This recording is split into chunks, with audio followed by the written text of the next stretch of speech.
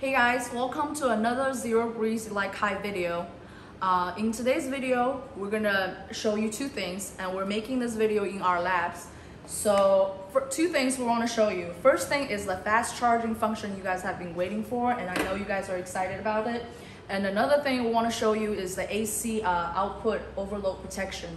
So first thing first, let me show you the fast charging. So currently, the design plan we have is we have combined the solar panel input and the fast charging input all into this Anderson input over here, and it's at 1250 watts input, I believe. So let me connect it to this. Let me turn it around so when I connect it, you can see this display screen on. Okay, so I'm gonna plug it in.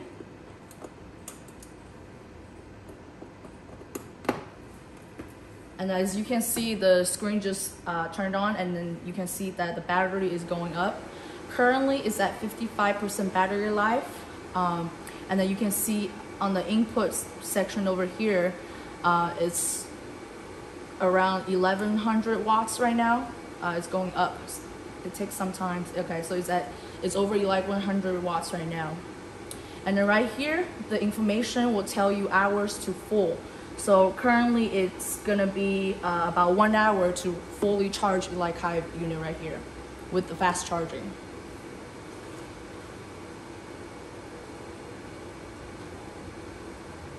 Okay, and then you can see on that display screen over there, it's around 60 volts and 25 amps. Okay, so now hours to full is changing still. It's around 1 hour.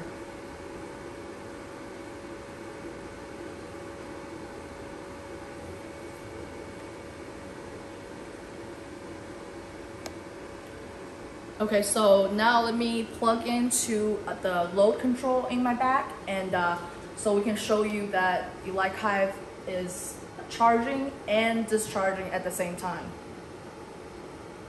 Okay, so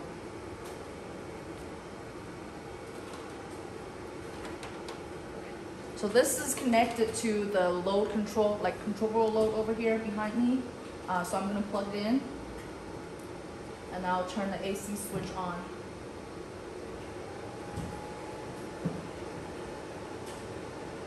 Okay, so now you can see there's input and there's output.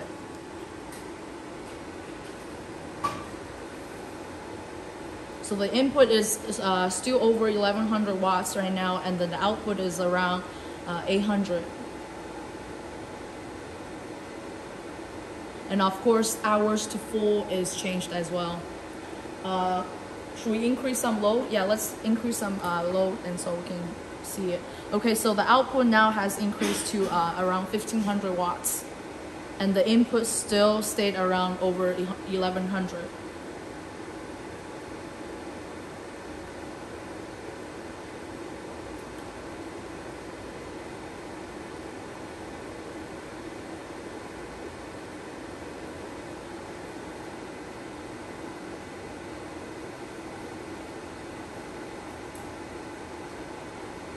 Okay, so now output has increased to close to 1000 watts, and the input is still stayed around over 1100 watts.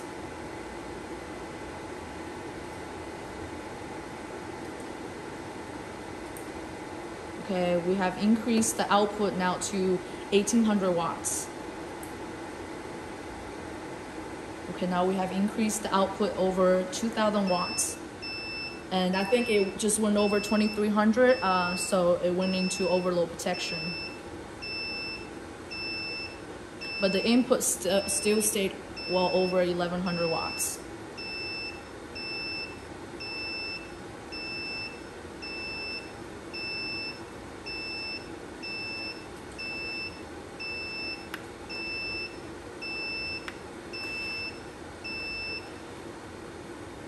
Okay, so when the unit shuts off, because it went into overload protection, when we restart it again, you can see that everything is very functional.